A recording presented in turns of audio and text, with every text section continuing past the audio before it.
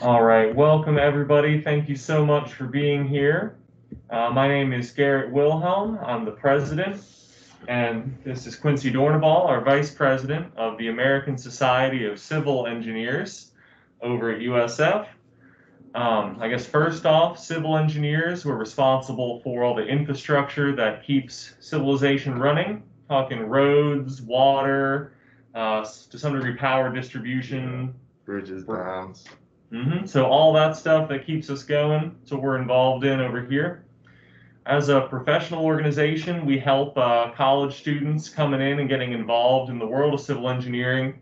We help their resumes, we get them in touch with full-time positions, and our yearly competition at our conference has a wide range of cool engineering challenges that we take on. And I guess first and foremost among those is our concrete canoe competition, where it seems kind of counterintuitive that a canoe would be made out of concrete. Yeah. Because concrete's heavy, you walk on it, that's anything that would form a sidewalk, that like stone material. But since it's hollow, we can create so much buoyancy that it floats. And basically, it's our team's job to design and then actually build the canoe and then take it to competition and race it against a bunch of other schools. Yeah. Yes. Quincy knows more about that. Yeah, sadly we haven't been able to do it for the past 2 years now because of COVID and everything, but hopefully next year we'll be able to get out there. But here I have a few actually mixed designs that we made last year. As you can see, these are solid blocks of concrete. But if I were to put this into water, it would actually float. So we basically take this design and turn it into a whole canoe. So this is kind of the one of the smaller canoes that we made as a sample. But we take this and turn this into about like a 20-foot canoe. So basically the whole process, I actually have a slideshow for it. The whole process, I'll show you guys some pictures. If you have any questions, just feel free to cut me off at any time and I'll be able to answer that for you. So give me 1 second.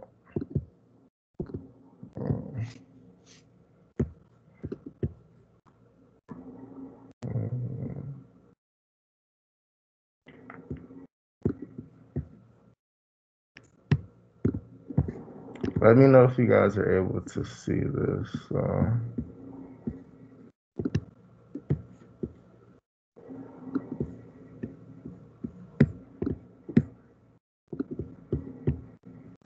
I don't know if this is showing up for you guys. Yeah, we can see it.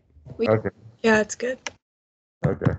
So this is the first thing we start off and actually. This is the whole design phase of the concrete canoe. So we go into a system called Bentley where we create this. And we have to be very careful when creating this because any small little 1 inch, 2 inch offset can really mess up the whole canoe. So we go in there, get the exact designs and everything. Um, Canoes are actually surprisingly very difficult to design because there's a lot of different aspects of the canoe that can be changed, that can change how it reacts in water. So the effects of drag and everything that it has in water, any little thing can really change the performance of the canoe. So if we go into this next picture, this is actually the what we use to create the canoe. This is about 20 foot long. This is like 20-foot long styrofoams put together. We use styrofoam because it's a cheaper method, but other schools do use methods such as like a wood molding, or if they do have money. I know a lot of schools like the University of Florida, they do have a lot of money backing them in a competition like this. So they do use a wood mold, but it's all on preference. And this is actually, so we take that first picture that you guys saw and turn it into reality. So this is the same exact specs that you saw in the first picture and this picture right here. So what we do, we use a wire cutter to cut these out perfectly, and then we glue it all together.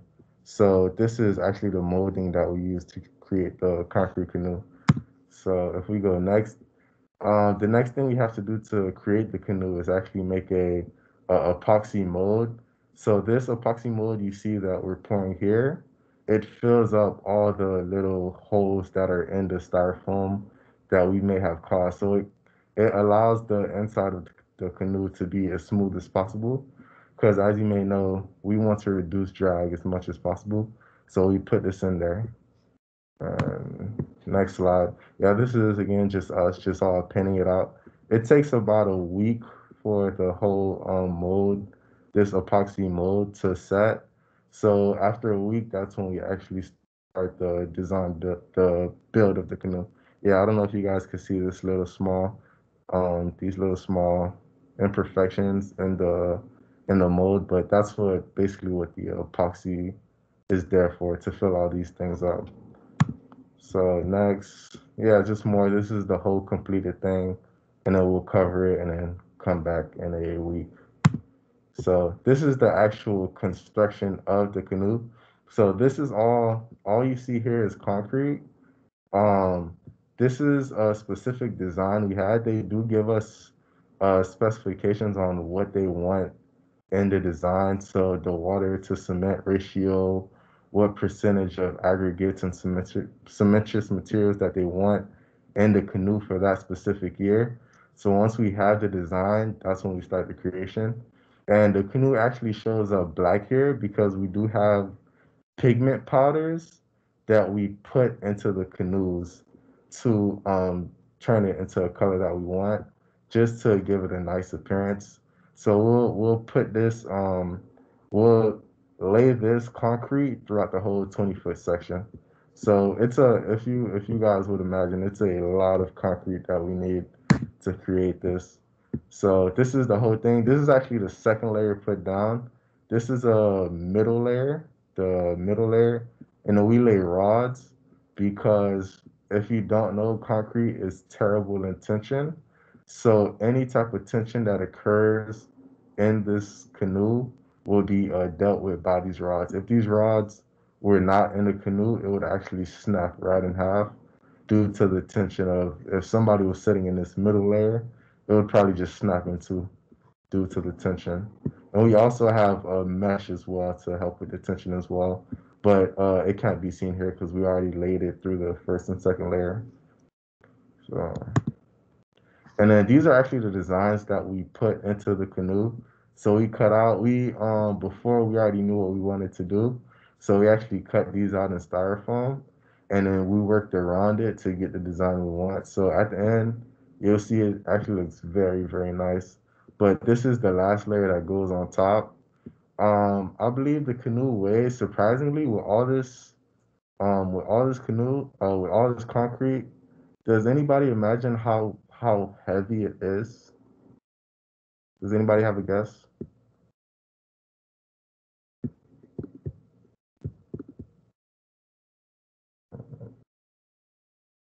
No guesses. All right, I'll just spoil it. It's around. Surprisingly, it's only around 200 pounds, or like 205. I actually weigh more than this 20-foot canoe. So that's actually kind of crazy when you think about it.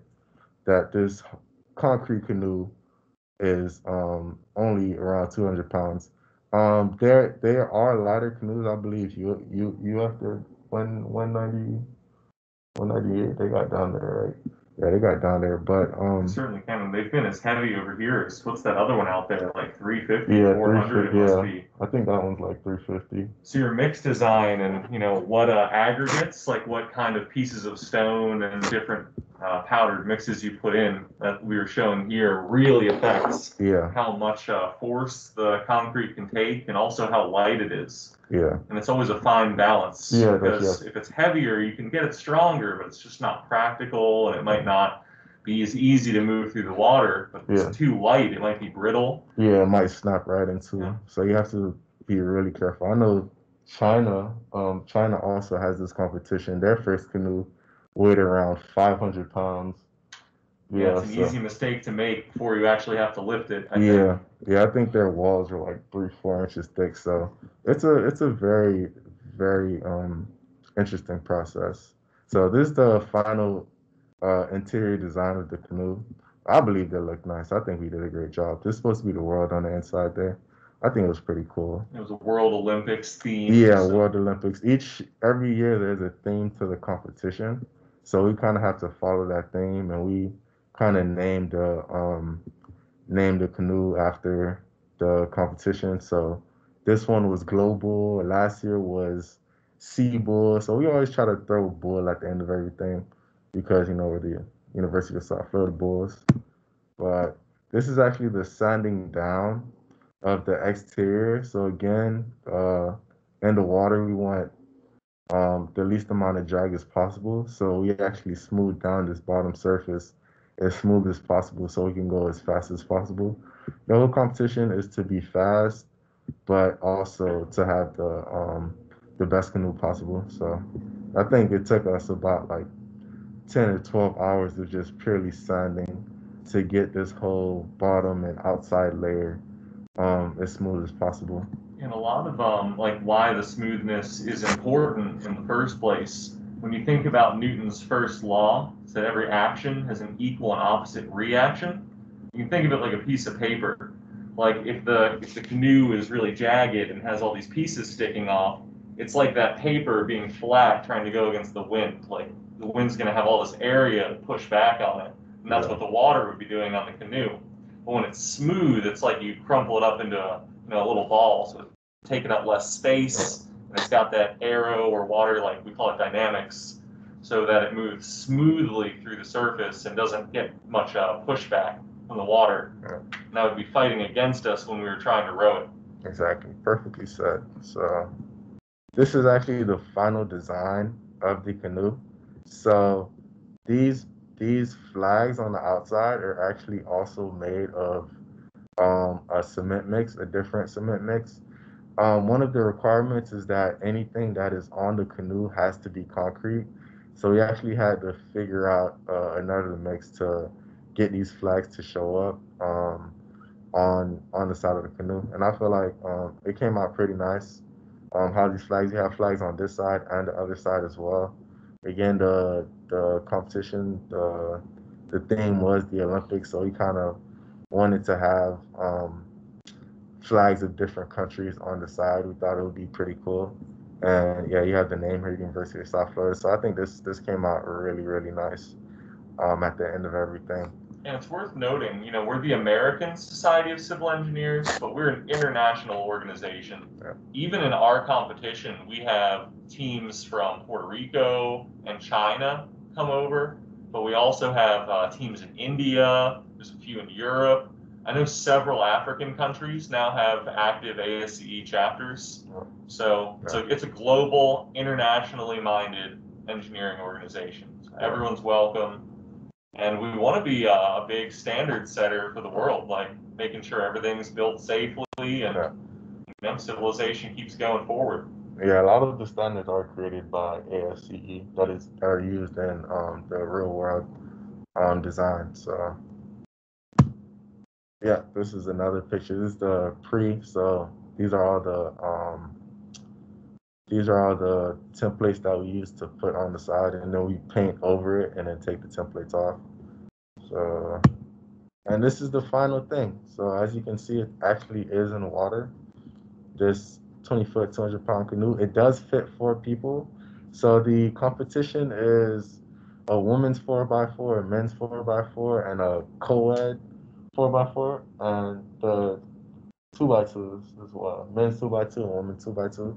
So not only do we have to create the canoe, but we also have to practice. So I don't know if you guys ever went paddling in a canoe, but it is a lot of work on the core and on your arms. So if you can imagine, like after this whole thing, you'll just have like giant arms and just a six pack after everything with the amount of paddling that we have to do. This is actually at Riverfront as well. So we did, this is called the swamp test, where we actually fill up the whole thing with water to see if it will sink to the bottom of the river. So one of the requirements in order to compete is that if you do if you do sink, and it does happen a lot, if you do sink, that the canoe doesn't sink to the bottom, because if you can imagine, do not they don't want any of these concrete canoes just sitting at bottom of lakes in different states, because we had a competition there.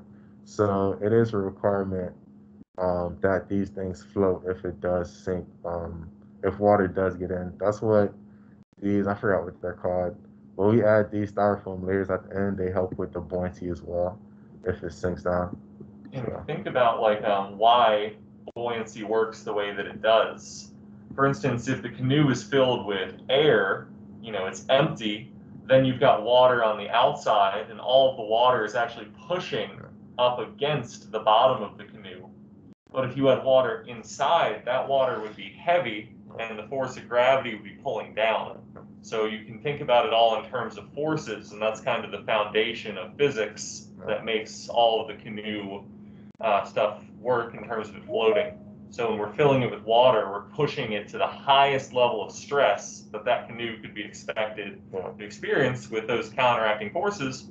And as long as it still manages to rise up, it's a qualified design. right, yep. So everything comes down to forces and science. And then this is them actually practicing in a canoe. So what is this? 150 to another 150. I don't know. This is around like 500 pounds in a canoe, if you can guess. So yeah, this is them practicing in the canoe. Unfortunately, we did not get to participate in the 2020 conference due to COVID. That's right when COVID hit. So I think they shut down the campus. It was supposed to be at the University of Central Florida, but they shut down the campus the day we got there. So we did not get to compete in this canoe. But we do still have this one and the 2019 one. We do like to hold the canoes just as a showcase. But hopefully we're able to get out there next year, COVID willing, to participate in next year's concrete canoe. Because that really highlights, the values of the engineering community. It's all about public health and safety, but also the health and safety of the engineers and any workers involved. Human life is always the priority of an ethically minded engineering society. Yeah, yeah, and I think that's Safety first. that's a very important thing. Just be as safe as possible. So if anybody has any questions, that's the end of my presentation. If anybody has any questions for me or for Garrett, please feel free to let us know.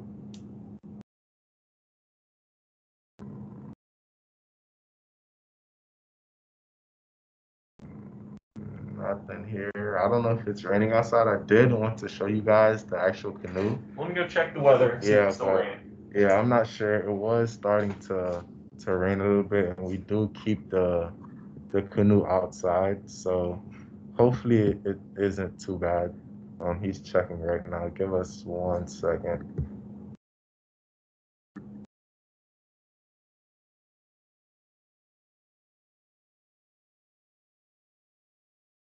I do have it on my phone. Oh, if you can do it on the phone, it's like a sprinkle. It's a sprinkle? Yeah. Yeah, I'm willing. Yeah, I have it on my phone. Okay, so we can show you guys the actual life-size version of the canoe. Yeah, I can show you guys it real quick. Let me switch to my phone so we can go outside and. Yeah, I know something else we kind of glossed over just in terms of the physics of the materials. And he was talking about concrete as a building material. There's two types of forces that the concrete would experience, and that's compression.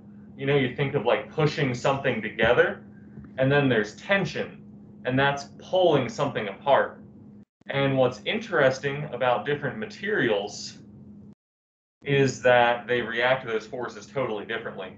So if you look at concrete as like a sidewalk or a road, it's really good at taking compressive forces pushing down on it. But also you see that same concrete sidewalk and it'll have cracks in it.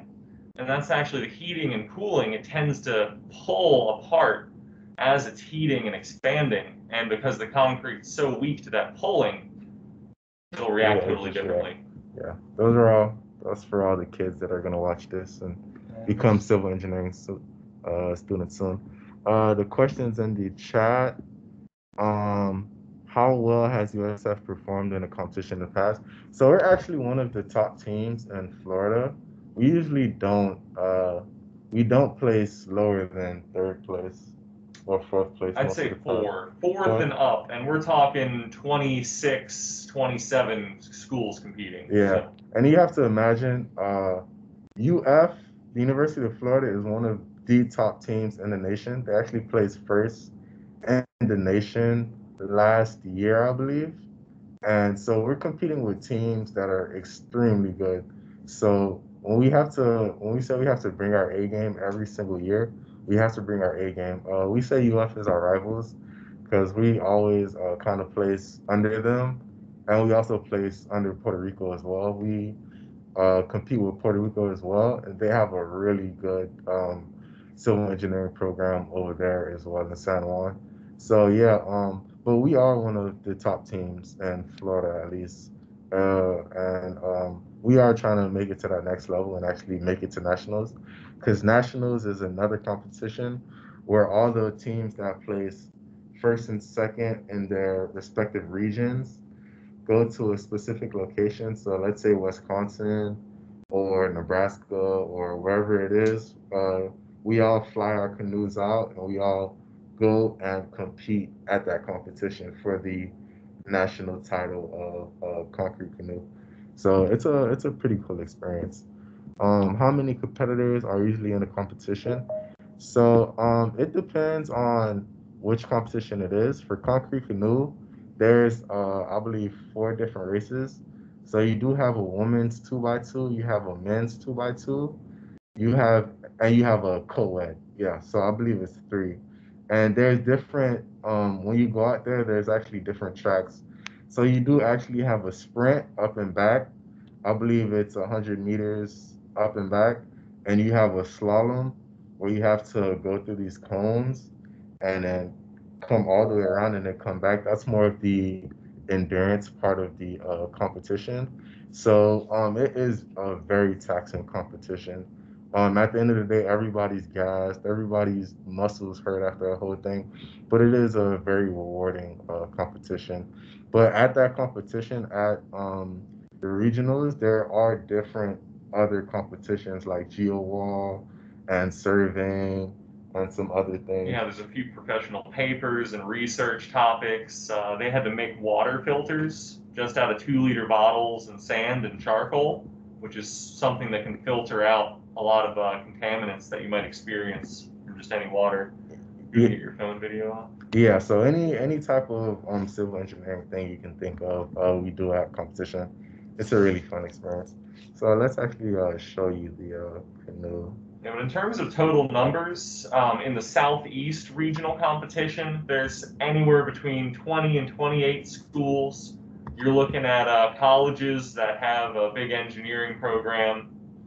And like Quincy said, there's anywhere from 10 to 20 different teams and events going on all in the same weekend. So, one person might be running just the engineering gauntlet. And it's a really exciting time for everyone. The energy's high. You'll be like, oh, I'm building a wall out of earth and reinforcing it over here. But then in like 2 hours, I got to run this way and present a paper I wrote. So it's. Oh, we actually do have that video competition, right? Yeah. Do you want to put it? You want to show them real quick? I mean, do you have it loaded up? I do not. I don't know. Yeah, I don't know how we get that quickly. Yeah, I don't know where it is. Yeah. Now, let's just show them the canoe. Yeah. All right. Let me switch over. Transfer now.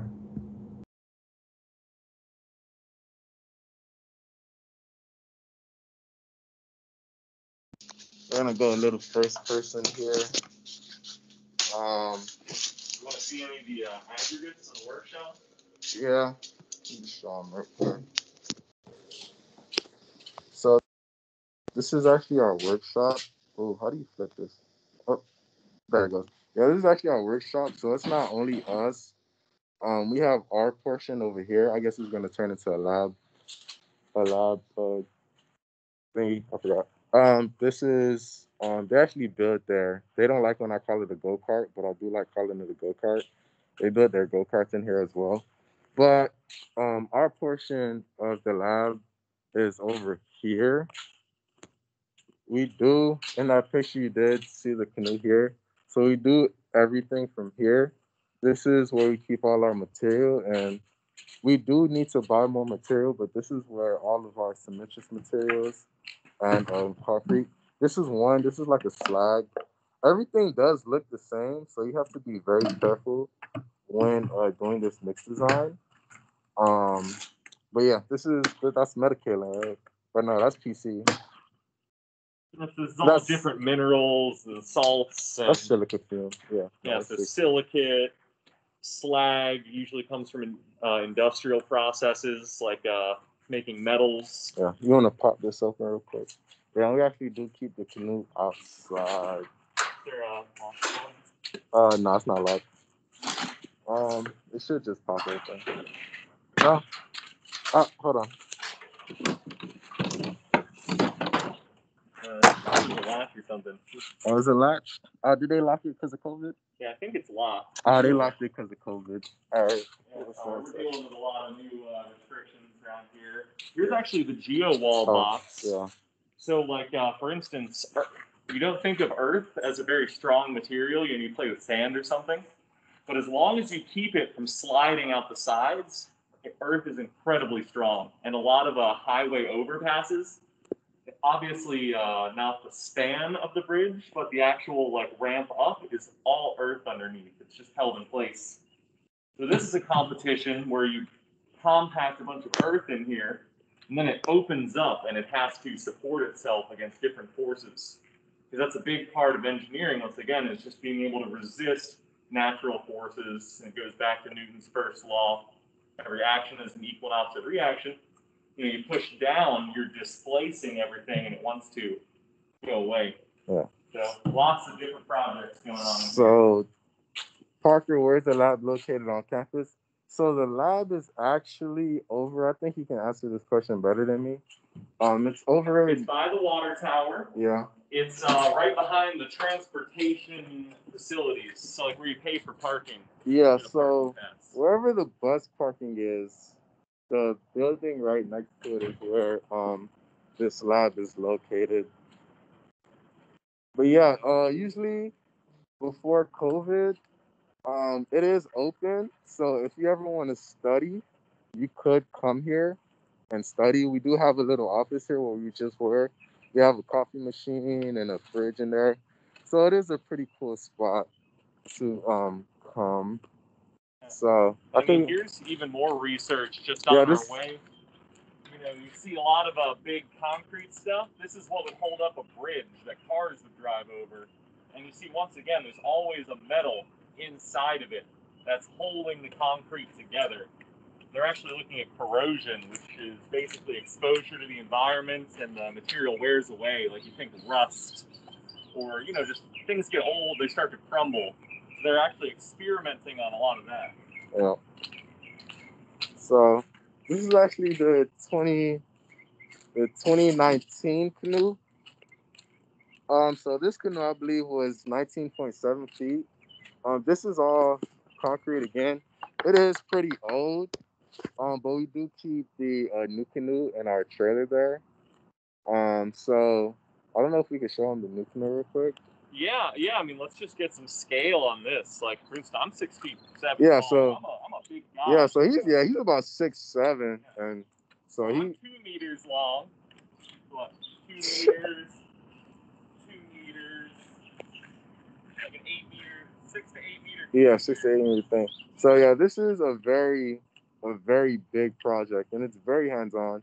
This is also very helpful when you're talking with like in an interview. You can always bring this up.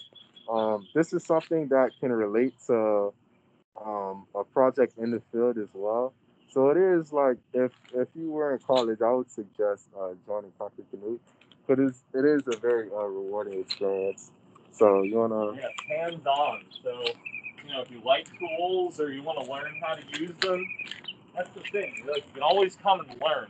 It's not something everybody shows up and they just magically understand concrete and forces all of a sudden. So we're all depending on people who have done it before to teach us, and we carry on the tradition. Yeah, I don't know how well the audio is. I know you are outside and I am on my phone. So I apologize if the audio is going in and out.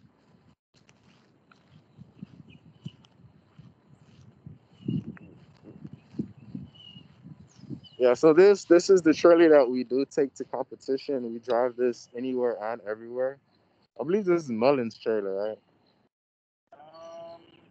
I think that's accurate. So it belongs to one of the professors. Yeah.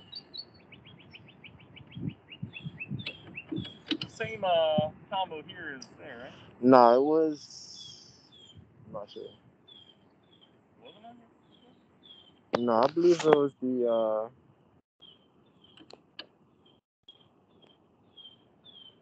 I believe it was the. Is it? Not 100% sure. Sorry, we're running into a little difficulties here. Can't remember the.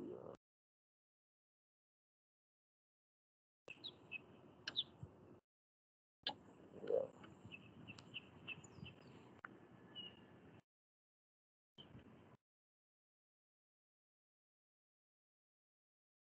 Oh man, it can't be the zip. This one might be an issue. Oh, okay. Well, we forgot the code to the trailer, so I apologize. Another concrete canoe. Yeah, it's the newest one is in here. We don't want this one getting dirty, so we leave that one out there. So here's another insight into concrete design right here. That's just all extra. Yeah, but you see this, like, you ever see utility poles with lights, anything like that? You see the concrete outside, but what's in it? Once again, a metal beam supporting it against all the tensile forces, holding it all together. So that's, you know, concrete and metal go hand in hand, and that's a big part of the construction. Yeah. So as you may know, in civil, it's a lot of concrete. So you got to learn to love concrete when you're a civil engineering major. But yeah, that's pretty much it for us. If you guys have any questions, any more questions, feel free to throw them in the chat. But if not, I believe that would be the end of our presentation. I'll give you guys a minute if you have any more questions. So,